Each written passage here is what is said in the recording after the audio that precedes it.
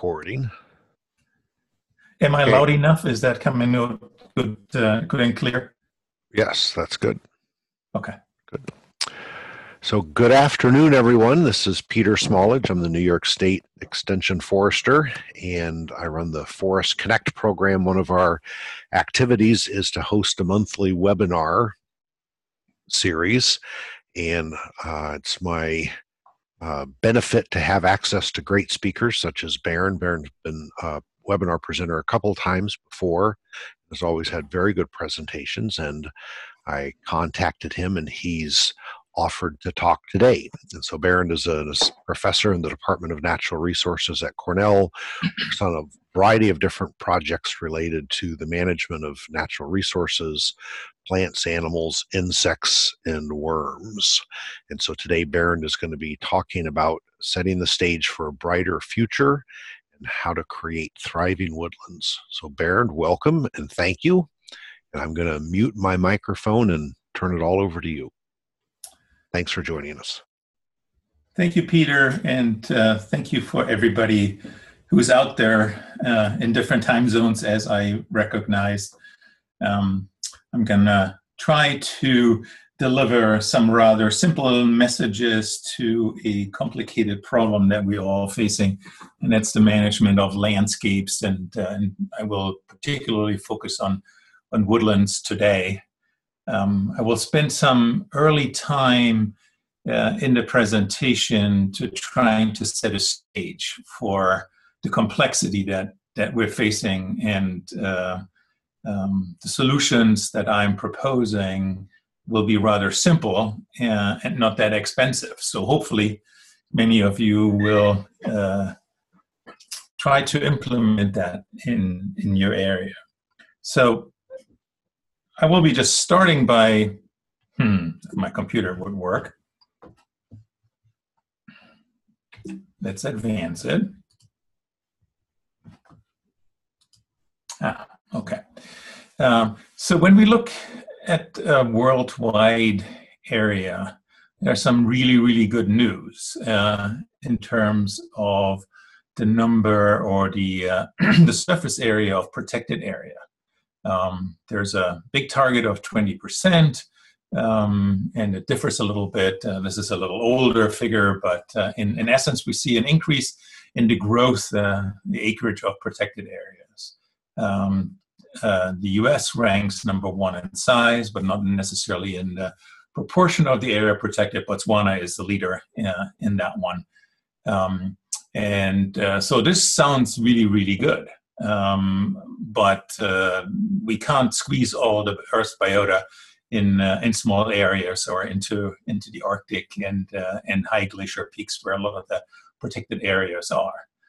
There are some really interesting conceptual things that people are facing, trying to connect big conservation areas. So dream big, the Yellowstone to Yukon region and the corridor may be one of these examples. And you can see this is 2,000 miles long, many, many miles, hundreds of miles wide, and it would protect a whole variety of different species that live in the Rocky Mountain areas.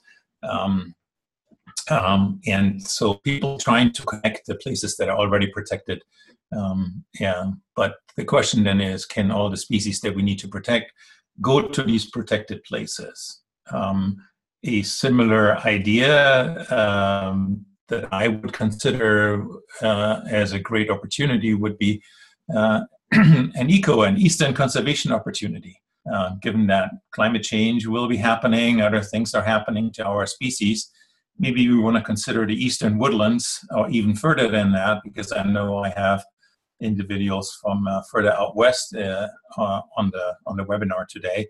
Maybe we need to consider what we want to do multinational here with the US and Canada in terms of protecting large landscapes. That doesn't mean that we want to throw all the people out, but protection is more than just preventing access of people or reducing the importance of people as destructive forces.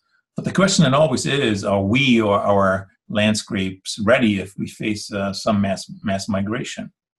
At a small scale where many of you may work, this could look similar to what we have happening around Ithaca. So I assume you can see my cursor in places. We're located here, Tompkins County. Ithaca is right there. The yellow dots represent areas that our local land trust has protected through various means. Sometimes they directly own it. Sometimes these are conservation areas.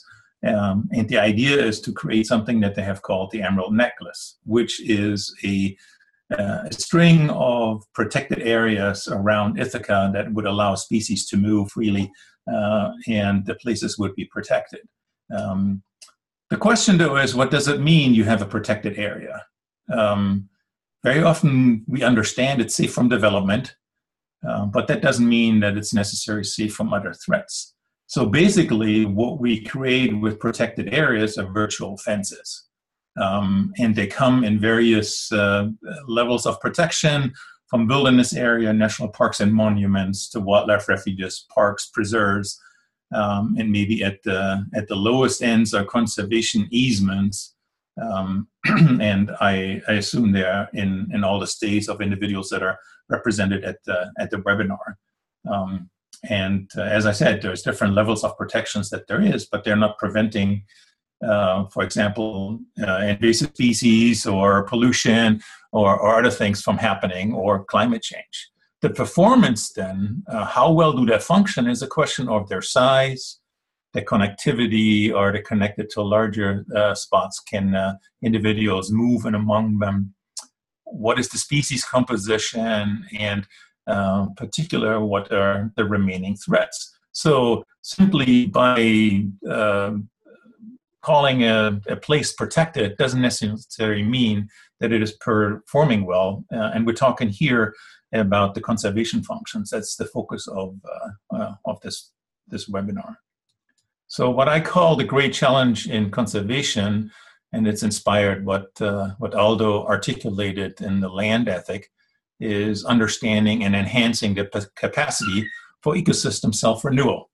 And he was either elusive or pretty clear about not creating species composition in various landscapes, but that the ecosystems had some way of forming and abandoning themselves in their various compositions. And I think that's a very useful way to think about that.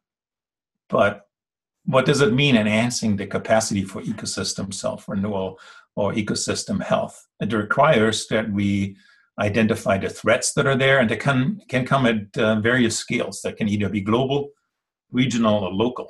I will today focus on the local efforts and the appropriate actions that we can take locally, but I will at least mention what the global threat landscape looks like. And we have things from climate change, pollution, the increased human footprint associated with our population size, overharvesting in the oceans or in the terrestrial habitats. Very little that you could do as individuals about that on a daily basis, other than being politically active or changing the ways that you interact with the environment as individuals. And there are regional threats, again, pollution, such as aerial depositions or acid rain, as we have faced here in the Northeast a lot. Habitat loss would be part of that. Biological invasions are always local, but always regional as well. And then trophic downgrading, that's basically the elimination of a whole bunch of top predators that then allow herbivores to flourish in the absence of their natural enemies. This webinar will focus on the local threats that we have, which is habitat loss, land use, the history or the present day land use, biological invasions, overexploitation, and it can be through harvesting, sampling of valuable plant species, insect species, whatever you have, or recreational activities. Those of you that manage parks, preserves, or other landscapes or your own lands will know what that means. It could be fire, it could be pollution, but largely here at the local level would be point source pollution. We don't have a possibility to affect the regional pollution other than by shutting down the local polluters. So my guiding principles that I just wanted to articulate at the beginning. And again, I go back to Aldo, who articulated that. I have no hope for conservation born of fear. I will get into that one a little bit in the next few slides. But I will also focus on individual responsibilities and opportunities. That's where you come in. You're on the webinar because you want to learn something. I would like to give you a few simple things that you can actually do in your neighborhoods, on your properties, or as decision makers. I want to build that local capacity and the empowerment through active participation. But I want to funnel the participation into a certain direction. And that's how we develop conservation ownership and pride. I'm not going to go into the public trust doctrine or public trust thinking today, but that should guide the way that we're dealing with our environment or our natural resources. Those of you that want to learn more about that, I can send you guys a paper that I've done with Dara Hare, one of my former graduate students, on that. So a good example of fear and what we hear on a daily basis, one way or the other, is climate change, and we're really doomed. So this, when you go on the web and you try to find images of climate change, you get the disasters, however they are, whether they're hurricanes or fire, or you get these concocted pictures of a polar bear with penguins, and I don't know what kind of seal it is on there. That doesn't even exist because penguins and polar bears do not cross their paths other than in a zoo. But that's what we're supposed to believe. That's what we're supposed to act on.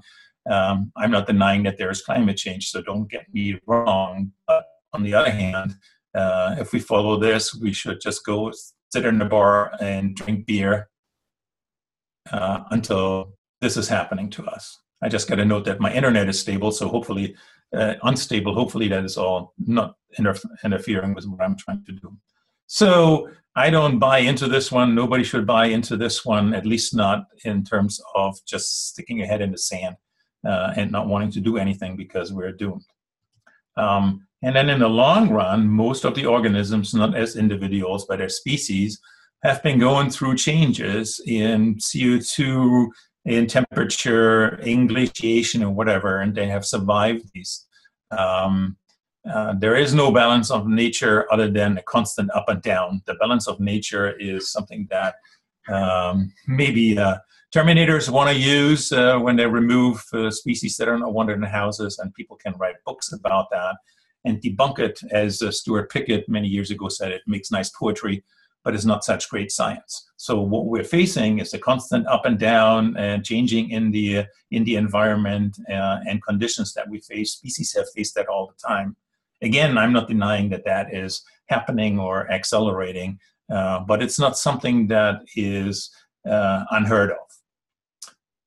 What is happening, though, is that we always think nature is so weak and it will succumb. But there are natural disasters and human-made disasters, like in the top line, Chernobyl.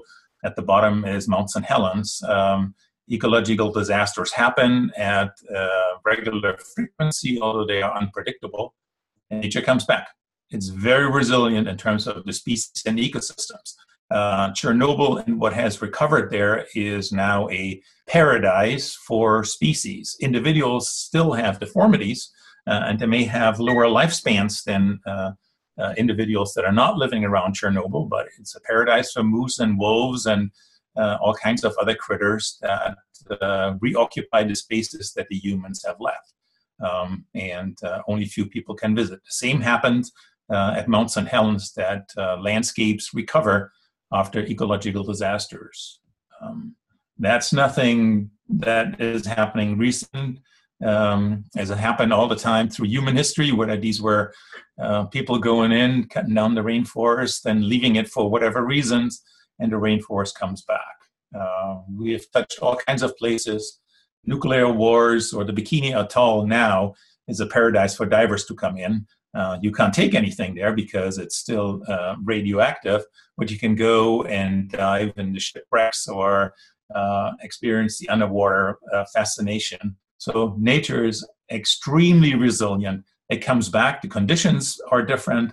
The species composition may be different, but we don't necessarily have extinction happening at the same time. So nature is not weak. It will come back. Maybe the places are unsuitable for us to live, but a lot of species are able to deal with that. So how does that happen? It happens through a number of different processes. And I'm going to highlight a couple. One is phenotypic plasticity. So basically that means that you can tolerate all kinds of conditions, stay in place and tolerate. And that's done by individuals, not by species or populations. We have individuals, particularly plants, and I'm focused a lot on plants today, that are extremely old, have stood in place because they can't move, and have gone through ice ages. The oldest tree we think now is 9,500 years old in Sweden. It's this little scraggly thing here on some kind of looks like a tundra environment with lots of mosses. We heard about the bristlecone pines. The oldest is over 5,000 years old. And then the giant sequoias, they're not the oldest as individuals, but we have a whole bunch of individuals that are over 1,000 years old.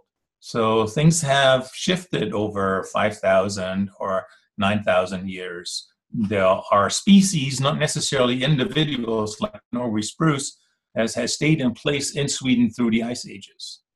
So that means that they have the ability to tolerate all kinds of conditions that nature throws at them.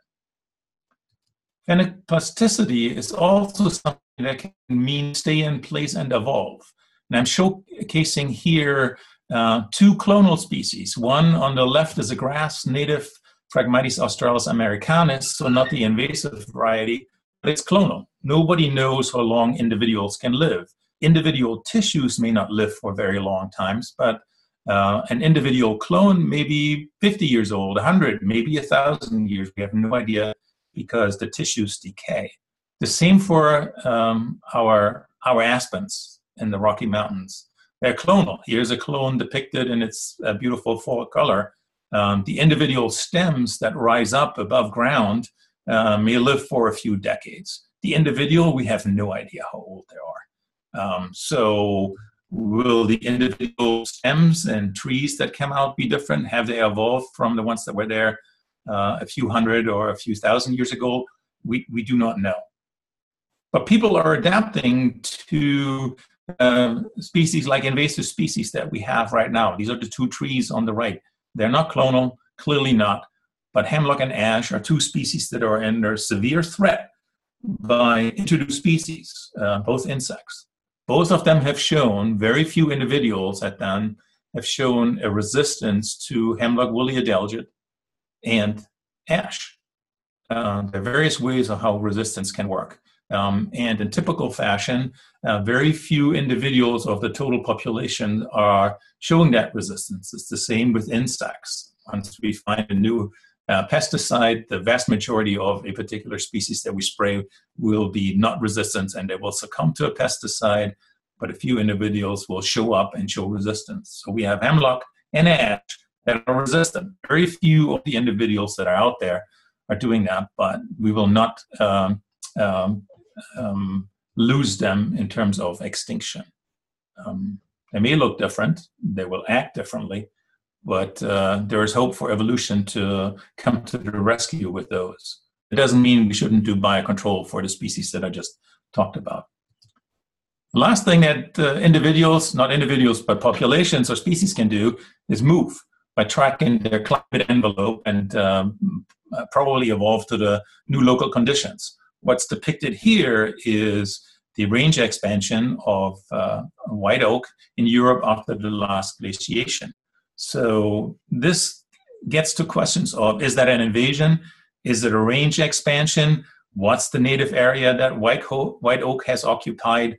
And so I'm not going to go into any of these details and the philosophical aspects of that, but clearly there were ice age refugia that the species occupied, and after the ice disappeared, the species moved in lots of different directions, north, east, west, and has reoccupied most of Europe as it went through that. So here, if you don't have extinctions, you have refugia where organisms can hang out. you have the ability to go and recolonize areas once it becomes suitable for them to live there. This is happening right now to large European carnivores. I came to the US in 1992 because I said, there's lots of space, there's lots of big predators. I like to experience that. While the wolves in the 70s and 80s were hanging out somewhere in the east, there were some remnant populations in the Pyrenees and in Italy. And right now, the wolves are back all over Europe, coming from the refugia. And the same happens for brown bear, the lynx, and the wolverine. So here in the middle, well, I ignored the middle, but on the right, you can kind of see that wolves have expanded from the refugia that were there. And I believe this is from 2015 or something like that. But we have wolves now showing up in Denmark, in the Netherlands, in Belgium. There are lots of populations in France, largely in the mountains and in the central massif. But where I grew up, somewhere over here, we now have wolf packs in the area where I grew up. The Europeans allow the recolonization of these big predators. I wish that would be happening in the US as well. So here's recolonization from refugia. Doesn't matter whether you are vertebrates or turtles or invertebrates or plants. The question then is, what are essential features for success to allow that? The primary thing is that we need to prevent extinctions. Once species are extinct, there's no coming back. I don't buy into the genetic rescue from fossilized eggs or something like that. I think conservation dollars are wasted on that. But then, if we still have organisms that are available, individuals, they need to have the ability to survive and particularly reproduce. For many plants, we need pollinators. For those that are not wind pollinators, others we need dispersal vectors. Large populations are really beneficial because it allows high genetic variation to create new combinations. If there are new climate conditions that are there, or if they move through landscapes and need to be able to adapt to the local conditions. And with large populations, you have large genetic variability, and that is helpful. You prevent inbreeding depression. We've seen that with a lot of isolated populations, and they don't have genetic exchange or very low in terms of the number of individuals. Sometimes bring in individuals to the rescue, like what has happened with snakes in Illinois or with Florida panther. You can rescue these populations by just bringing in a few new genes. We then need to connect the suitable landscape or dispersal vector, or have dispersal vectors if there's a stepping stone fashion that these organisms need to come in. So these are the essential features, really. And if we go a little closer to home now, from the big picture and the particulars, this is the New York landscape. Very similar landscapes are in the Northeast. I know there are some places that had more forest or less forest, but much of the eastern forest was cut down, made into dairy industry or other agricultural uses, and then after land abandonment and westward movement of a lot of the people, the forests returned. So we have very young forests over much of the Northeast. Surprisingly, though, we had very few extinctions. We had certainly the passenger pigeon and the Carolina parakeet are no longer with us. So they're done. You can look at museum specimens. It's not that long ago that we lost them. But I believe if there are any plant extinctions, I don't know about them. That may be my mistake. But I know about the fauna about the flora in New York, and particularly in Tompkins County. We basically have lost almost no species. Their abundances have shifted. And some of them may only occur in isolated populations somewhere. But we had functional extinctions. That clearly is with the big predators like wolves and mountain lions, or the American chestnut, which maybe see a return to to some of its former beauty with some of the breeding experiments that we have going on and the efforts of the American Chestnut Foundation. But they are not really functioning in the way that previous landscapes would have functioned that were forested. So few extinctions, which offers a lot of hope for the ability to organisms to tolerate that. Also remember that these forests return and are thriving and the species are there while we have habitat destruction, acid rain, climate change, all kinds of other forces that are there that do not have driven these species to extinction. So we have something to work with. It's there. That doesn't mean that there will be no future extinctions, but we have these species still with us. So what I call here is we have magnificent species and recovering landscapes. Sometimes they occur in surprising places, like Central Park, totally human-made and human-surrounded landscapes. But places like cities are some of the conservation frontiers. Over 90% of the northeastern bee species that would be expected to exist anywhere exist in New York City. There's data from Europe and other places that show cities as the last holdouts for some of the biodiversity that can't function in largely agricultural areas. I'll show you a picture in a moment. So sometimes we need to look in places that we don't think about, and organisms can make a living in there. Doesn't mean that we should squeeze all the species into Central Park. There are other issues with that as well. We have those places there. We just need to find them and protect them.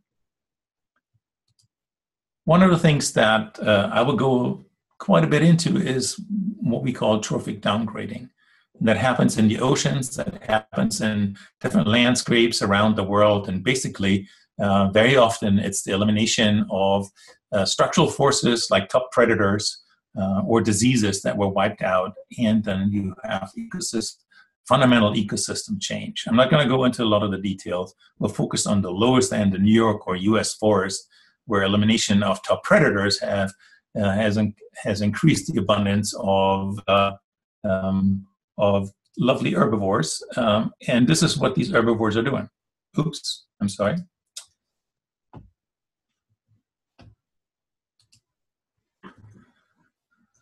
Watch this one down here. That's a trillium. That was a trillium, at least the flower and the structure is gone, but this is one of the important sorting factors in forests in the US. Once this occurs as single individuals, that's okay. Once we have larger populations, we may get into all kinds of trouble. But here we have a big herbivore deer, and I think that may be the only picture of deer that I show the structures of our landscapes, those that are remaining, that are not transformed, like this agricultural field in Illinois. So as far as the eye can see, a couple of individual trees. This is in mid-May. I was visiting Don Waller and the University of Wisconsin. We were looking at some protected areas in Wisconsin, in Illinois, and we drove through part of Illinois, and this is what you see. It's pretty clear that you can't grow trilliums or orchids or any other things that are of conservation interest, excuse me, in these landscapes. It's kind of amazing to see the transformations that are there, when places may have looked like the pictures to the left and to the right. So they're there. They're in the Midwest.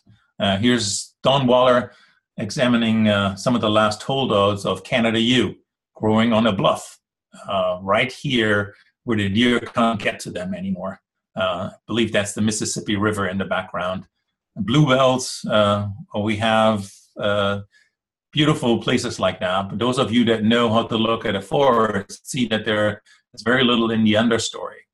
Here over to the right, we have lovely spring wildflowers, but each of those flags that I put in here is actually a deer browse. And I believe on the upper right-hand corner, these are all trilliums. And the lower one, we still have a clump of wonderful native wildflowers with one flower left. The other 6 or 7 have been browsed. So in those places, while they're under protection, we have deer impacts, structure, the size, and also the communities that are there. So the stories that I'm going to tell today further, other than this big overview, have developed over the last a little more than a decade based on deer exposures and other experiments that we have done with funding from various places, the Department of Defense, Cornell University, and others in various places in New York. We have done experiments with different size exposures, and I've talked about that before. I have the ability to play on our own woodlot and farm here at home, where I can play with areas. That area is called Bobbling Hill.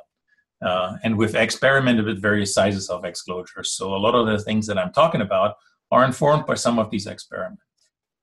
So I'm coming to some very, very simple recommendations for you. I'm going to go through some of the details, and hopefully we have some time to discuss some of that.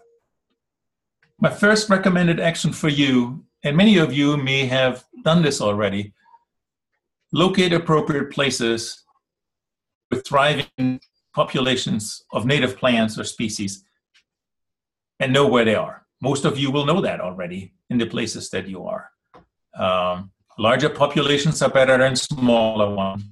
Larger areas are better than smaller ones. But there's a caveat. Just because it is protected does not mean it qualify for you to put high on a priority list. You want to be active.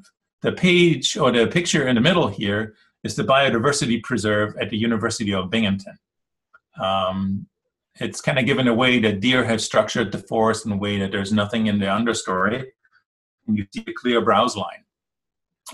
So this place probably doesn't qualify, at least not at the present time, because you have no valuable assets left. The place on the right is one of the fences that we had installed at West Point for experiments. Again, there's not much inside or outside because that's just immediately after the installation. But this place may also not qualify because we now know from long-term experiments that communities do not recover very quickly. So it's really important for you to know where your assets are, where your valuable populations are. And then you go to local action number 2. You want to fence. Fence as large of an area as possible. Fencing individuals is not a good investment unless you only have a couple of individuals left. But you need to have areas where seeds can fall, where things can recruit, where other organisms can live. So fence as large of an area or areas as possible with the resources that you have available.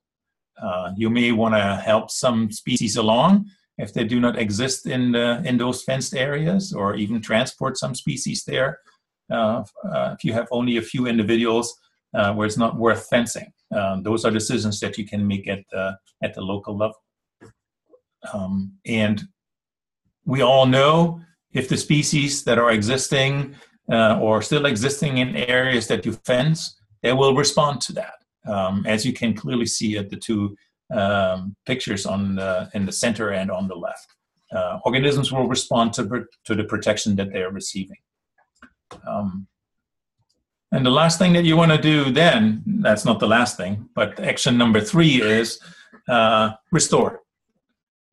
That means plant seeds, seedling plants. There seems to be more success with using larger seedlings or even plants.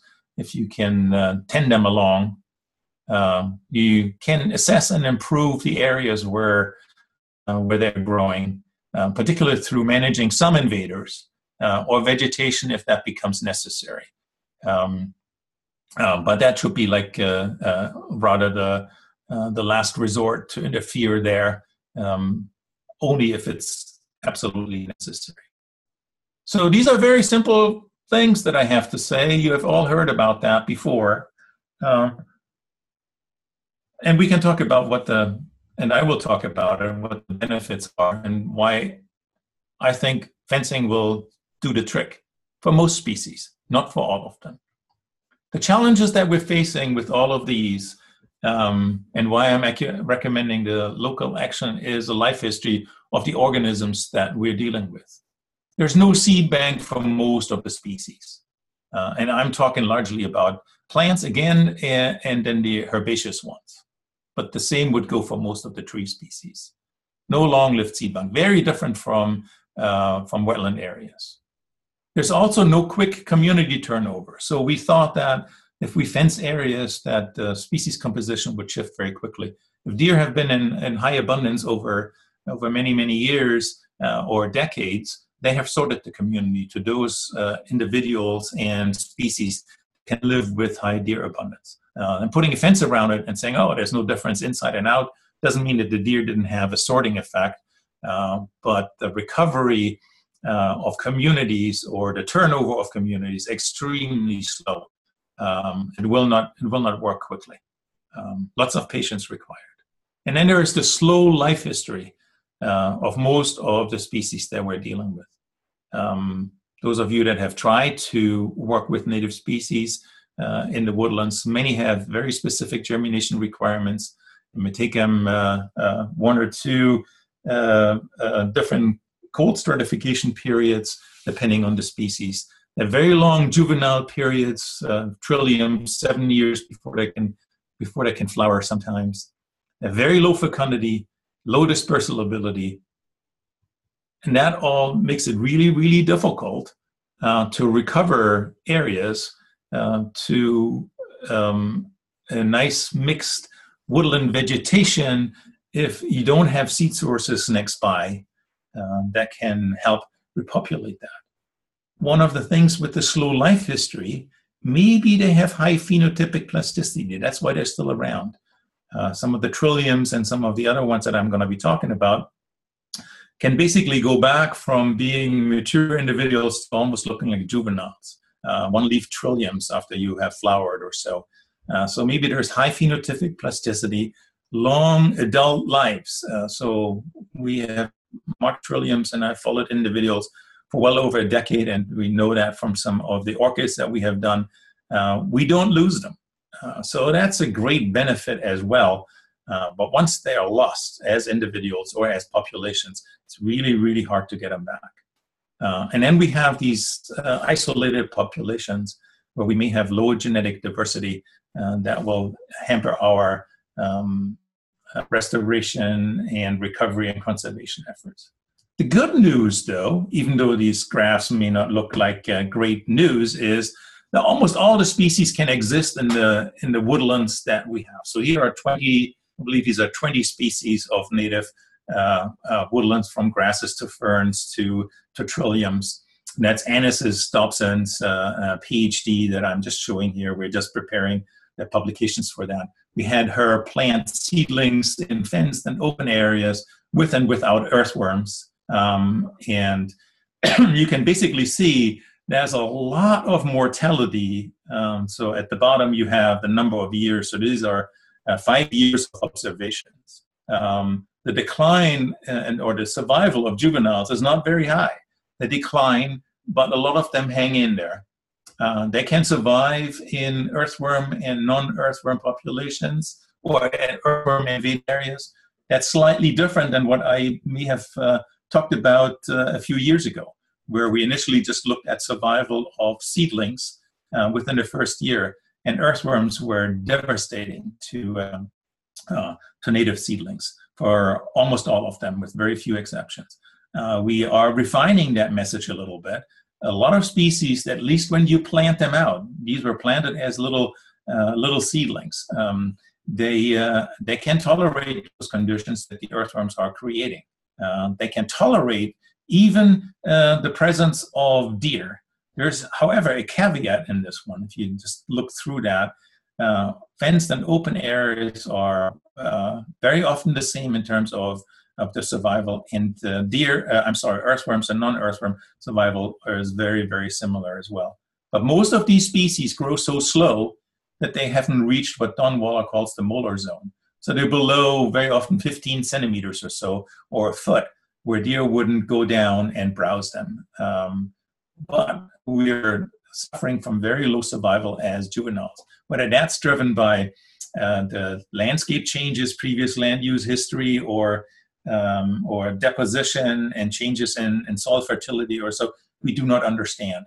But basically, we know that most of the organisms that we still have around, we didn't test very rare ones here, they can live in the forests of the Northeast as there are surrounding Ithaca just fine, but very slow, very low recruitment.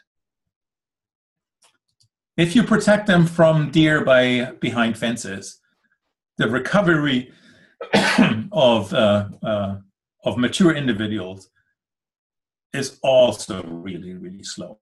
It can take many, many, many years. But if you do not fence them, you will lose your populations over time. Even very large populations will disappear. And you can kind of see that by the differences between, this is the height for white and red trilliums, as I have it here. I indicate some hailstorm and recovery after that. But the ones in the fenced areas maintain their height, while the ones in the open are declining. That has consequences for their fecundity. But over time, they are diverging more and more and more.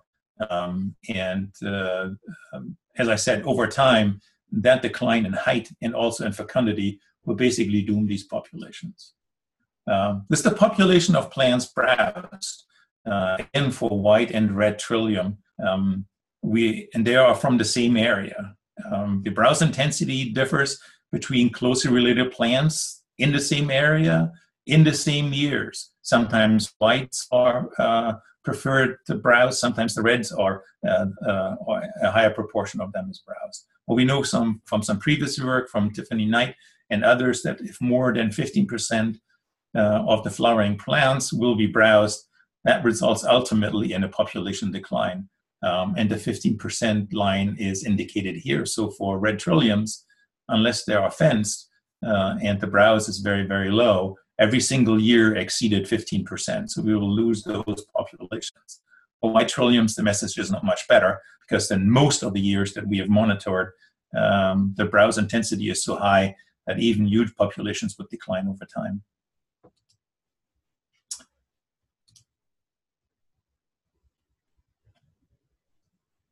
The protection from browse will increase the height and increase reproduction. And that's what depicted here. Again, white and red trilliums. What we're ultimately interested in is that these populations remain in places and they expand. For the trilliums, that depends on seed production.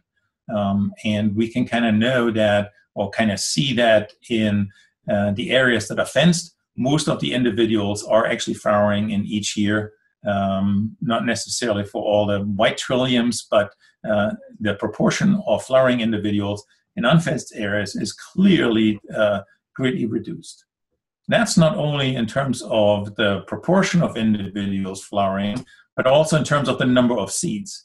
You can see this here for red trilliums. I have the white trillium. I didn't put the white trillium numbers up here, but you can see we're open and deer have access. The number of seeds produced is in the teens. Sometimes in places it's much less than that. So these are the seeds of plants that are flowered and we're actually producing a fruit. It's much, much larger and increasing for the plants, the individuals that are protected. So their seed output increases, and we're getting individuals that produce many more than 100 seeds in a single seed head. We had some ecological surprises that were there. Again, that may relate to some phenotypic plasticity. We didn't know that trilliums could go dormant for 1 year and not show up as a green plant. And it's influenced by fencing. So in fenced areas, very few of the individuals go dormant. This is over like an 8-year time period on the left. And it differs from year to year. So we have individuals in the open that are exposed to deer herbivory that go dormant and may not show up.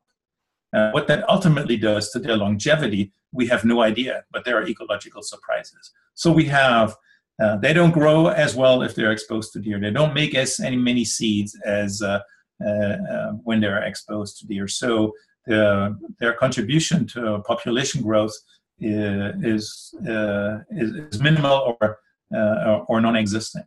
That's for the trilliums. We know it's not for all trilliums.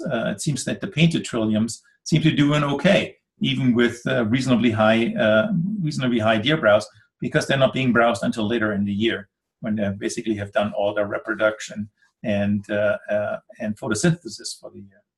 It's not only happening for trilliums; it happens for Myanthemum, Solomon's as well. Has showy flower spikes, lovely fruits, and here's just some data that I collected here from our hillside, where we had areas under protection for 7 years. That's a similar area. And there's recovery if these individuals are existing. So these are not planted out once.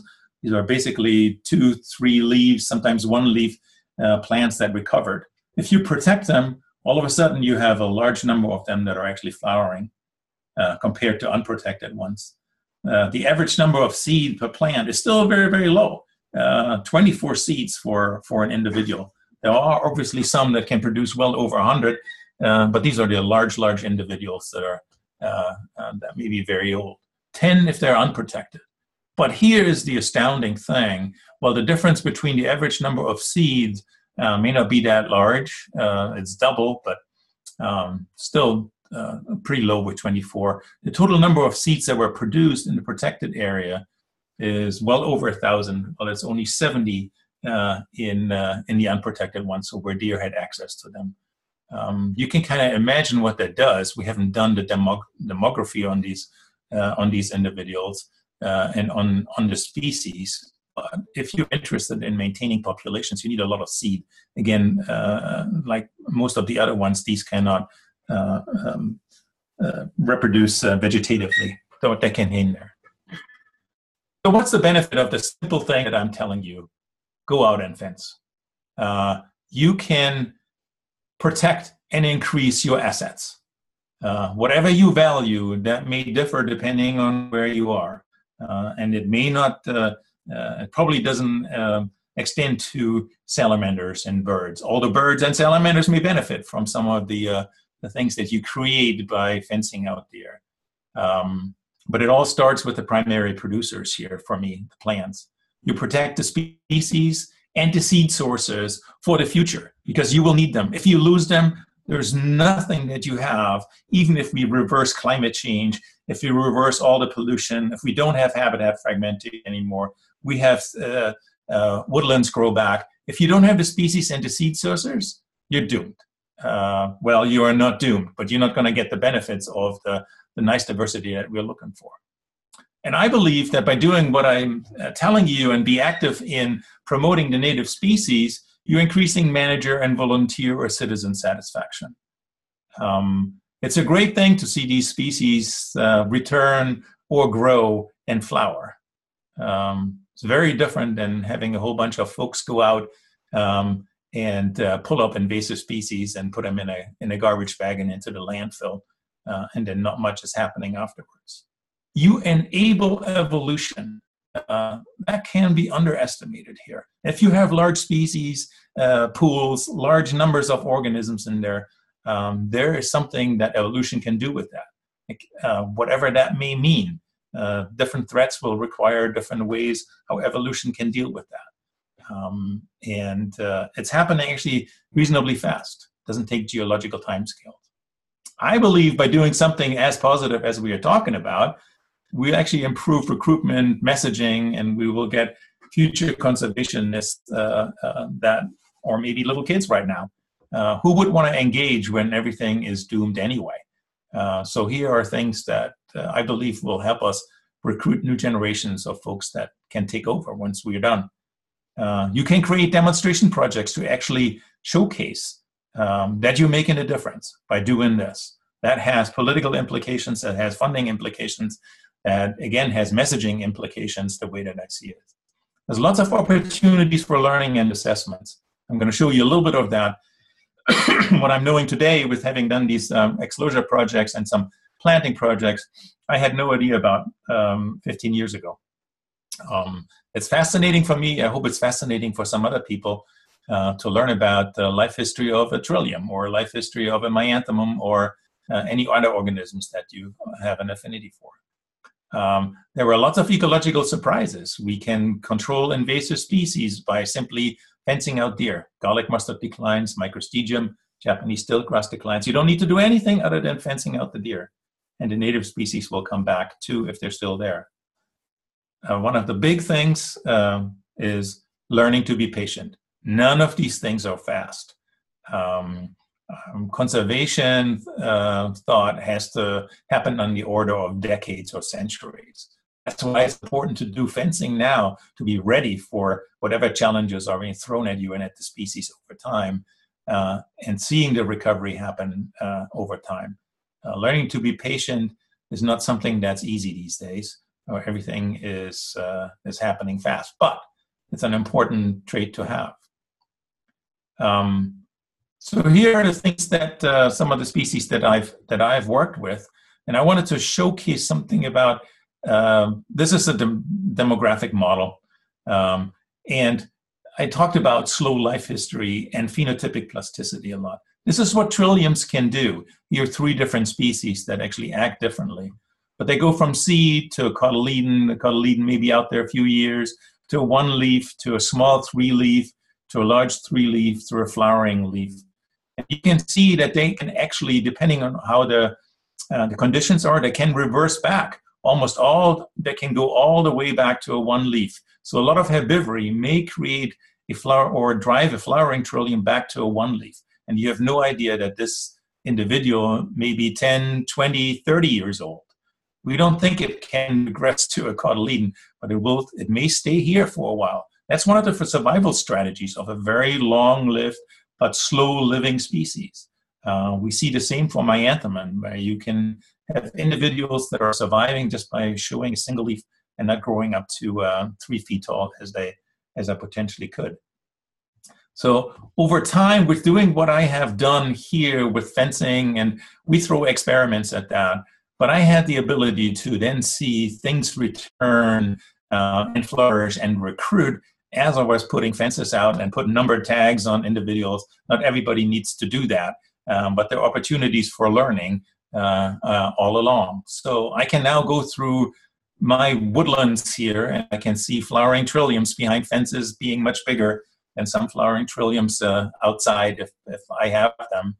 I can look at the difference between the orchids and the trilliums and the different trillium species. And so for me, being able to do that increases my satisfaction with my existence here on our hill, much more so than when I would go out and do garlic mustard control, which I have done here too for many, many years, and stopped doing that and was much more successful in that way.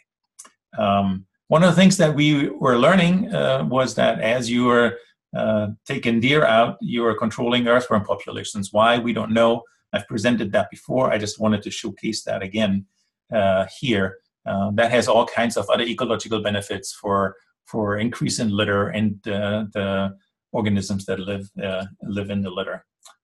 As I said before, we can reduce the growth rates and abundance of different invasive species. So my recommendations for you: spend your dollar and energy wisely. And I can not make it more simple. Maybe I could make it more simple than this, but I would say do this a lot.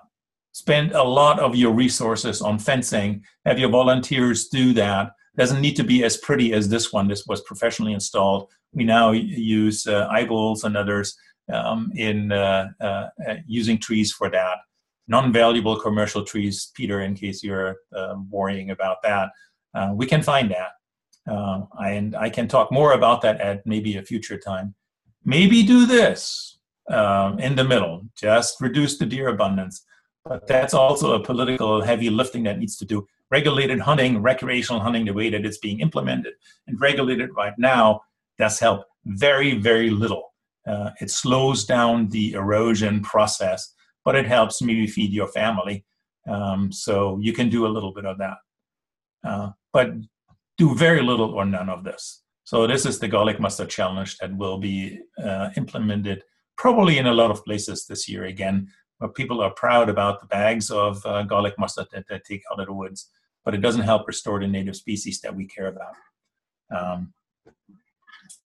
And it goes away by itself, which I have talked about in different venues before. So in the end, we will get to this. I started out with something similar like that. That's our land ethic. That's my land ethic. It's not very well defined what health is, but here, by at least initially fencing and then allowing species to expand and maybe affecting policy in terms of the overarching regional and global stressors that are affecting the local woodlands, we will be able to sit in the sun, watch the birds, watch the plants grow, and have a better time with it than if we go out and do all kinds of other exercises that may be not as successful in the long run. Thank you very much. Very well done, Bernd. Thank you. That's a very, as you started off by saying, it's a very complex issue, and you captured that well, and then you gave some very practical, hands-on things to do, so you can take people from a hand-wringing state of mind to a dirt under the fingernails state of mind. So that was good. And there are already several questions, and this is the opportunity for you all, if you have questions, go ahead and type them in. I'm going to read the questions to Bernd, and I'm going to scroll back to where we started. All right. So there's one, there's a post and link talking about virtual fences. Are you familiar with virtual fences, Bernd? Virtual fences is just in your imagination. Basically, that's what we do around protected areas. Is that a question what a virtual fence is? Well, so it says there's a link to a publication that's titled "Good Virtual Fences Make Good Neighbors: Opportunities for Conservation." Oh, I will. Let me see what I can get. I'll send that. I'll send you the link later. Okay. Okay. So, all right, and so Marguerite says, with limited resources, either dollars or time, what is an ethical decision framework for choosing which species to focus your recovery efforts? Yeah, that's a. So, I had a slide in here where I wanted to go into, well, how do you make decisions? I believe that I cannot capture that for more than a very local area, and it is fraught with difficulties that are both philosophical, monetary, and there is no good decision-making framework at the present time. So the way that I like to think about it is I want to give species an opportunity to basically duke it out. And what I mean by duke it out is allow them to exist, allow them to have flourishing populations, and they need to then sort out their relative abundance over time. Fences will do some of it, right? That allow the existence, allow them to grow, allow them to reproduce, and then whoever can work best under certain circumstances should do well there. Now, that doesn't take into account the species that will need to migrate into areas that may be not existing in your neighborhood. You probably want to focus on some of the rarest, if your conditions are still okay, to protect them and enhance them. There's no good way of making those decisions. And beauty will be in the eye of the beholder. There will be some people saying we should focus on grasses or sedges or trilliums or any other species. There's no good way that would take your biases, however they are coming into it, out. I don't know of one, and I don't think there is a good one. This is existing more than at the local level. Okay. Eli wants Let me add something to that, Peter. Sure. If you have populations that are thriving, even if these are common species. White trilliums and red trilliums are still common species, right? But we will lose them if we don't do anything. Fence those species. And so don't try to find, a 10 by 10 yard or meter area of the rarest and saying, I'm doing this and then I'm done. No, fence the still abundant but vulnerable populations. That's doing a lot, because by fencing the plants, you also enhance some of the other organisms that are threatened indirectly by deer. Okay, Eli wants to know if there would be a time that private, unprotected forests would take priority over conservation land. This was at about 12:30, and it was about when you were talking, I think, just starting into some of the local actions, and so I have a tiered response to that. Okay. For me, there is no priority in terms of whether it's private forest versus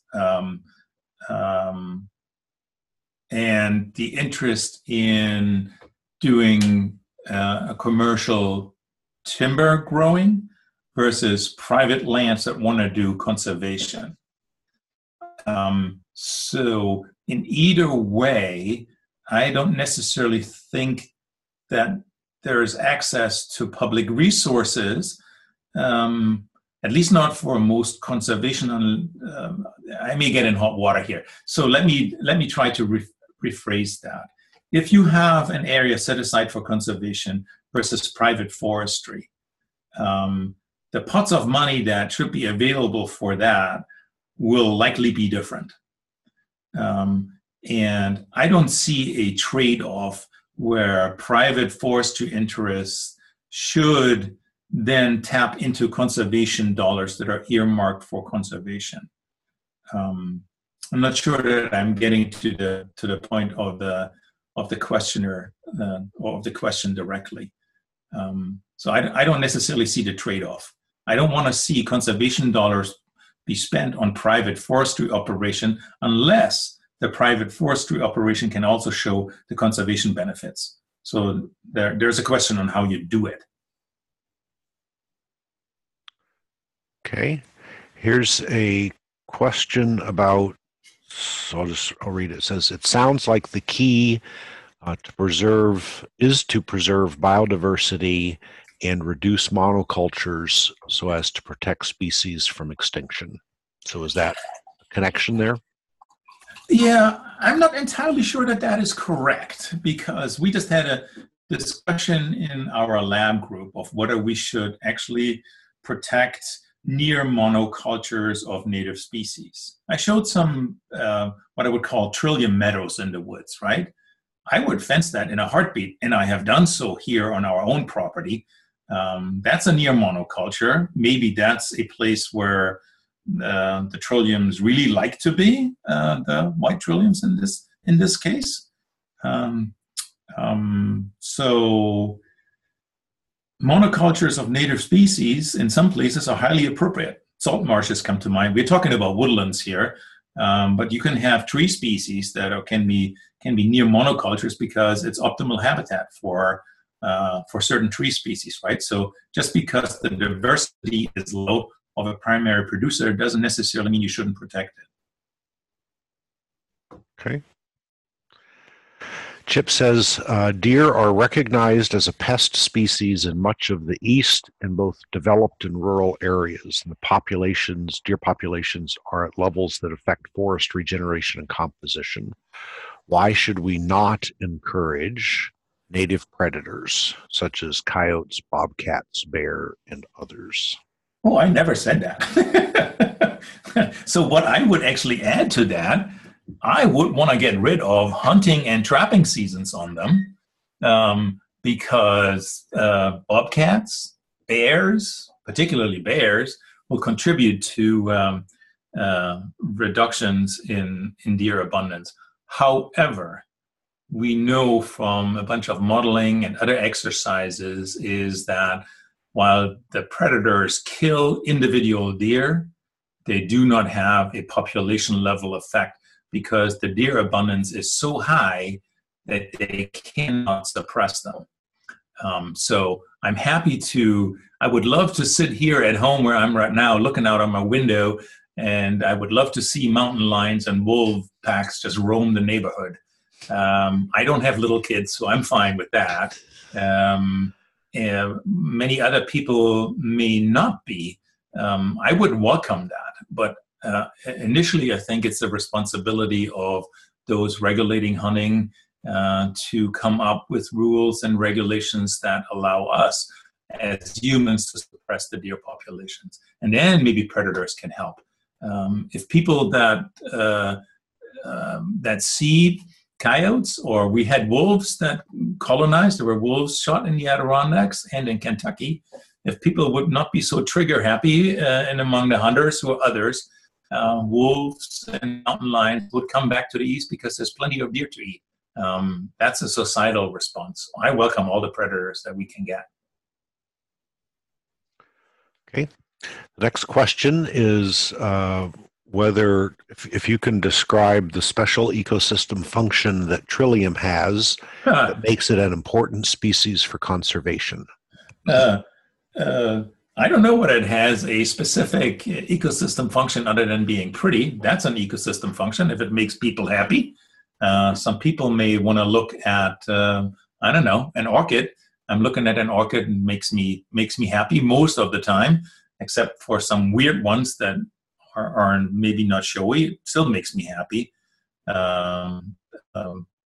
Trilliums and some of the other species that we focused on were just some that were known to start declining and being under particular pressure of high deer populations. So that was the choice of the organism to work with.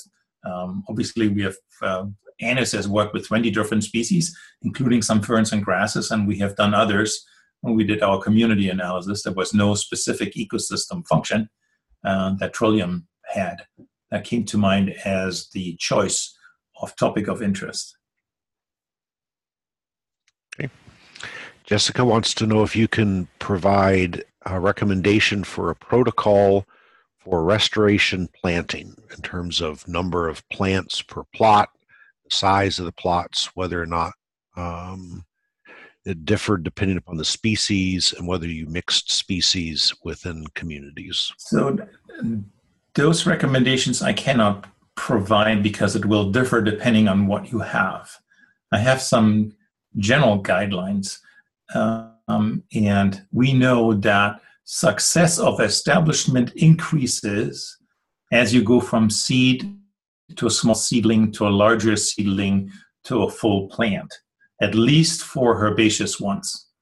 So, and I showed the graph of survival even of small seedlings that we planted.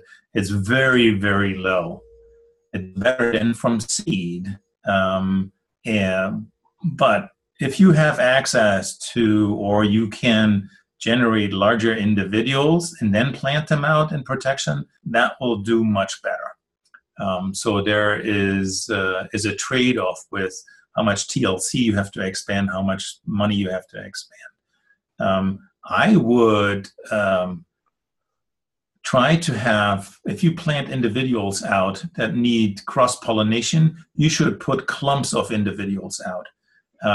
Never have fewer than 20 individuals, ideally from different parents that you want to plant out.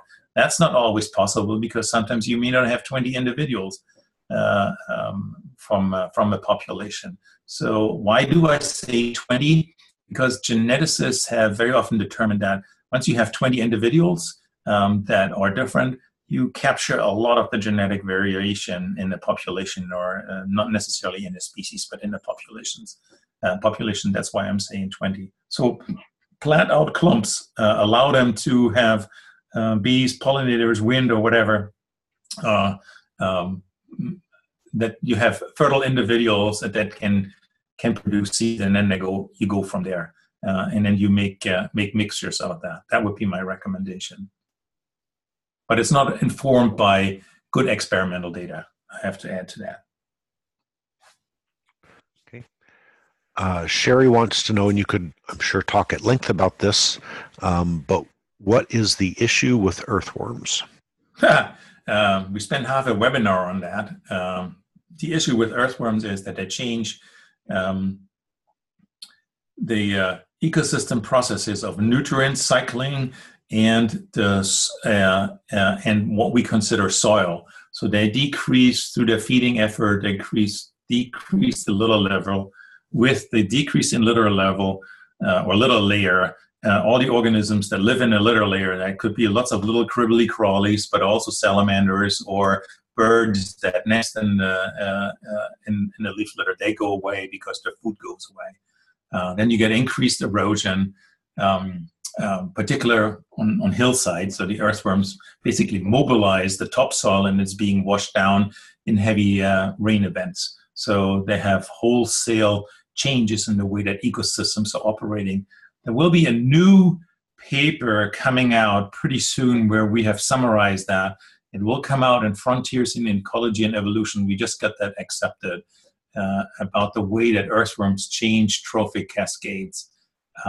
Hopefully that will come out in 2019, but that is a new view on where decomposition, or the tridivores as we call earthworms, are actually affecting ecosystems and their function. Nia wants to know if fencing will reduce seed dispersal, and that are there many or any plant seeds that are dispersed via deer? So are deer essential for the dispersal of certain plants? No. Do deer help in dispersal? For some, yes. Very often it's introduced species that they disperse. So you can find them in deer dung. They can also disperse trilliums if they eat a trillium at the time that the seed is ripe.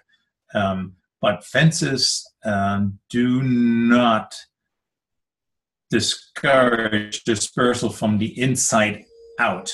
They discourage dispersal from the outside in for invaders. That seems to have happened for a number of species. So we have seen areas that were previously fenced. Microstegium comes in. It doesn't invade into the fences other than right at the edge. I've seen it for some other species. There are some interactions with earthworms and the changes that earthworms are generating that disfavor some introduced species. It's not across the board, but that's what we're seeing. But the dispersal vectors for, if you have large enough fences that turkeys can fly in, other birds can fly in, raccoons, skunks, foxes, others will come in, and so you will have your dispersal vectors there. So it wouldn't discourage from the outside, from the inside out. Okay. Tessa wants to know if there's been any data collected once a fence is removed. And so what do the deer do once the fence is removed? So I don't have collected those data, but maybe you can answer it, Peter. I don't have that data. I would guess that they would go in to the area, and it's there's, you know, and people do that in the Allegheny Forest all the time, right? So what foresters typically have done, if they can't regenerate because of high deer browse pressure, they fence them for a decade or longer, and then they can take the fences away because often the resprouts or the saplings that were planted are out of deer browse height. Sometimes it needs to be more than a decade. And then the deer would come back in and they would just eat whatever is there.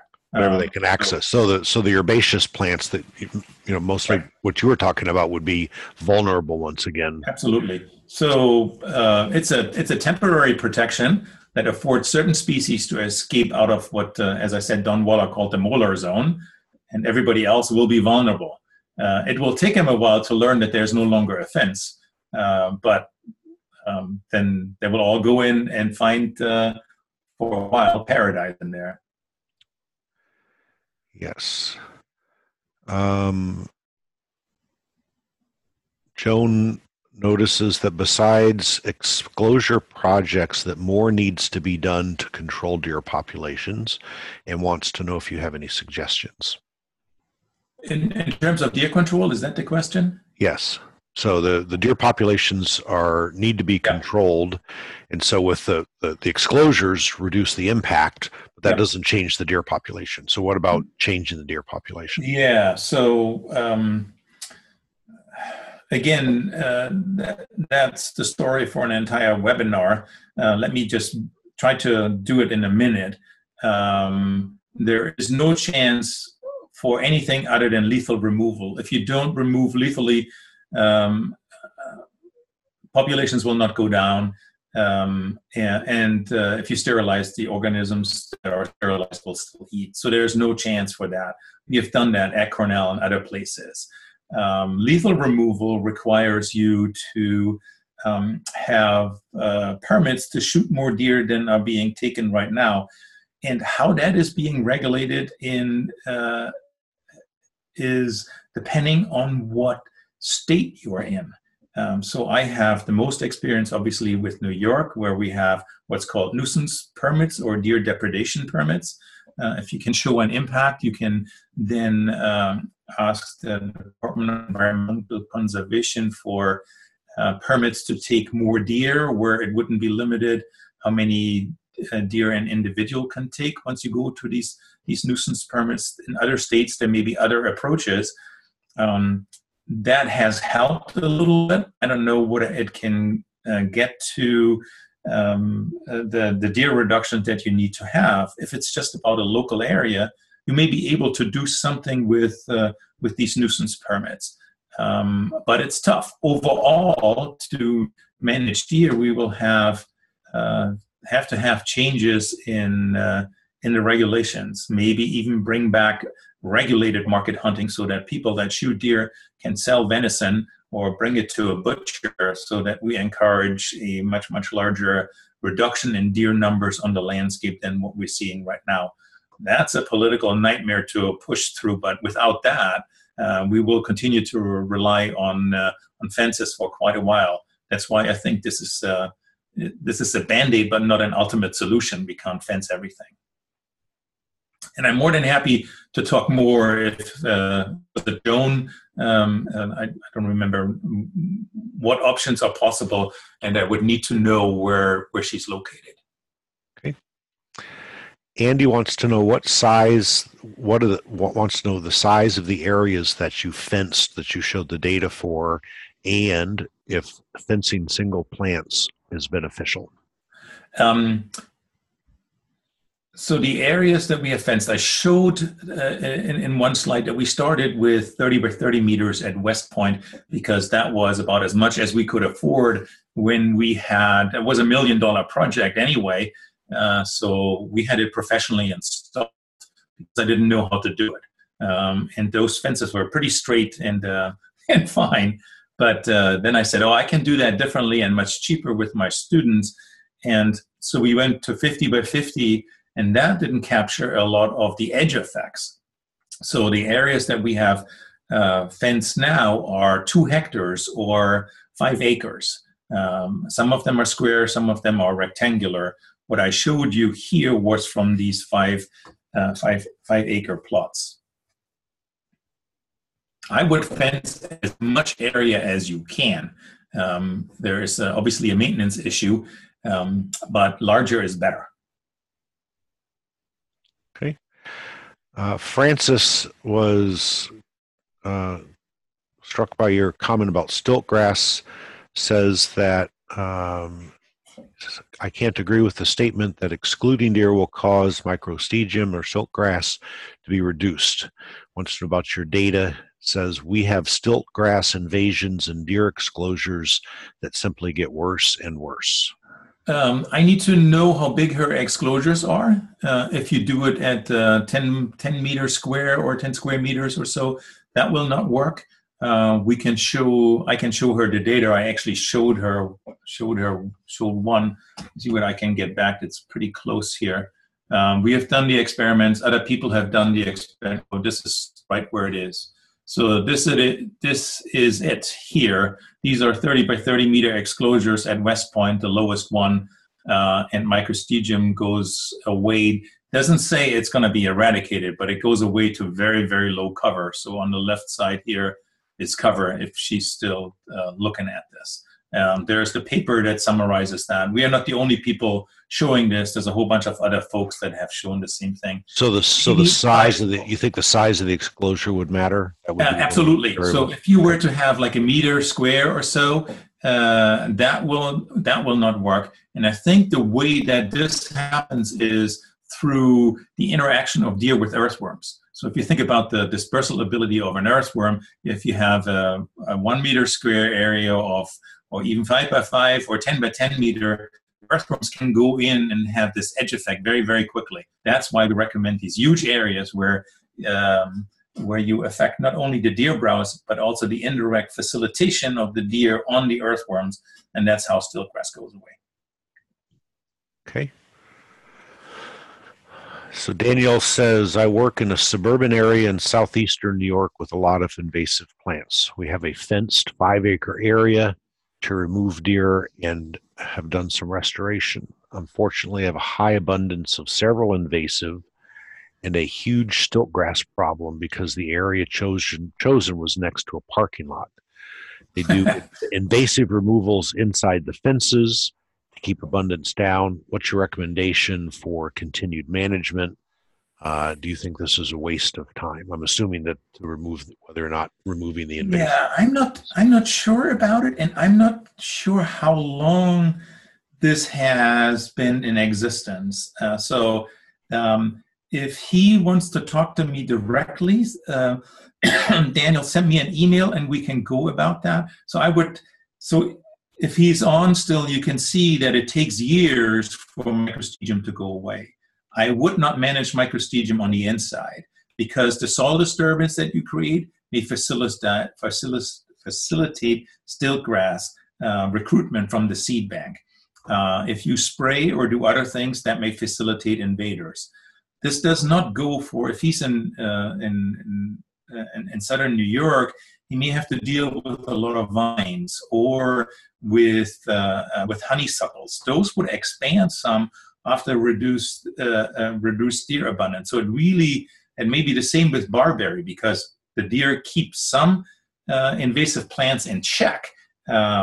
So I'm not entirely sure what he has there without additional information, but I'm more than happy to talk to him about it to see whether it's a wasted effort or whether there is some patience that may be required or a change in the way that they're approaching it. Okay, so I maybe didn't enunciate that's Danielle, so it's. Oh, I'm sorry. That's okay. And I put Bernd's email into the chat. I guess I should have asked before I did that, Bernd, but no, that's fine. So people can find me. I know. I'm not hidden on the web. All right. So Mariana wants to know if fencing will affect small mammals that cannot cross it. Some of those species might be beneficial or even protected themselves. So this is the interesting thing for me when I talk about fences. And I'm going to put another slide back up. I'm talking about these kind of things that you see in the upper corner. We use plastic fencing. That allows us to install it really easy, repair it really easy, and allows all kinds of critters to go in and out. Rodents, snakes, others have no problems crossing this. Small, medium-sized mammals, whether these are foxes, skunks, raccoons, squirrels, they will actually chew a hole into the fence at the bottom and have the ability to use the usual corridors that they use or paths. And that's just fine with me because I want them in and out. I want them to be able to live in there, but the deer don't get through that. Some people even install like tires or other places where they have a small area that they leave open for these organisms to go in and out. There may be some dispersal that is being affected, but I don't have the quantification for it, but it's not a true exclusion. Okay. Eli wants to know, you mentioned this, maybe you'll defer to an earlier comment. The question is if you should just pick, in terms of allocating resources, if you should pick the species where your efforts will have the greatest return, irrespective of the rarity of the species. That's not a decision that I can make in a general term. So if you are an individual landowner, a state park, a municipality, you should make a decision of where you want to focus. Just because you know it can be done doesn't mean you should actually do it and ignore something where other people had some difficulties. And so if you just have 2 trilliums left somewhere, should you fence a huge area? I probably wouldn't. If you just have 1 or a couple of orchids left somewhere, should you fence a huge area? My decision probably wouldn't putting a big fence around it. I would still may want to protect them, but I don't know whether it's a waste of time. Sometimes what we have done by putting larger areas under fencing, we discovered that we had organisms in there that we didn't know about. Whether that was ginseng, whether that was other orchids, species show up surprisingly that were not discovered before. But how to prioritize, that's an exercise that each landowner, each organization needs to go through and say, well, we would like to do this or we would like to do that. I wouldn't want to interfere with that local decision making. Okay. Derek wants to know if there are any negative consequences of fences that should be considered. And maybe it's an issue of the size of the enclosed area. So negative effects, sometimes if you have large fences that are on slopes, you could see that litter may accumulate on the downslope side of fences. Whether that's a negative effect other than its annoyance if a fence is being pulled down because material is moved in that way, that would be one of them. I have seen a couple of bird strikes in them. That is that's why we put these white flags in there that you can see on the slide to alert organisms to the existence of a new obstacle in the woods, and then they learn.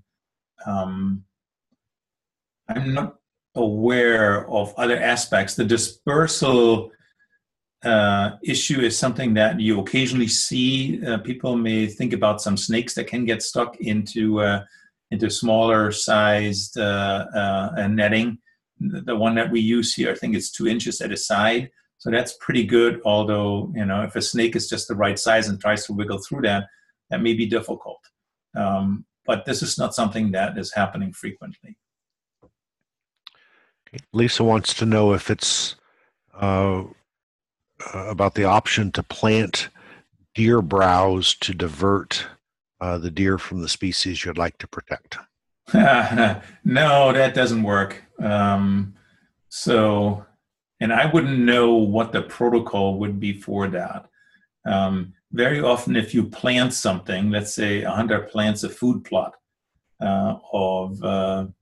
they do that all the time.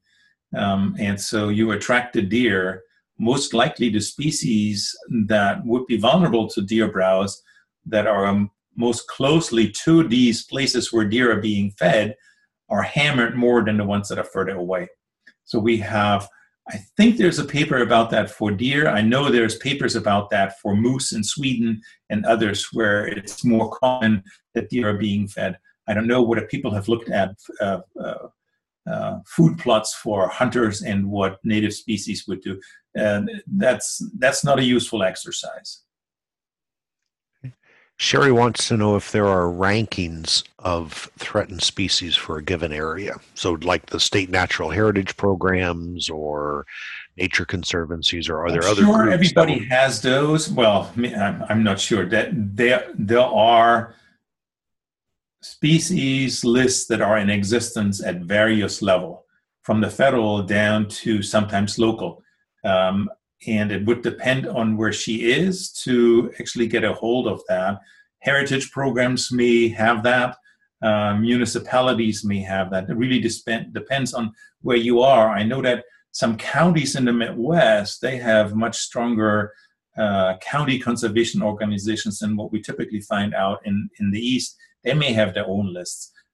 So that would require a little bit of digging, but those things should be out there. Okay. And there are some, because it's 1:30 and there are some statements, not questions. I'm not going to read those to you.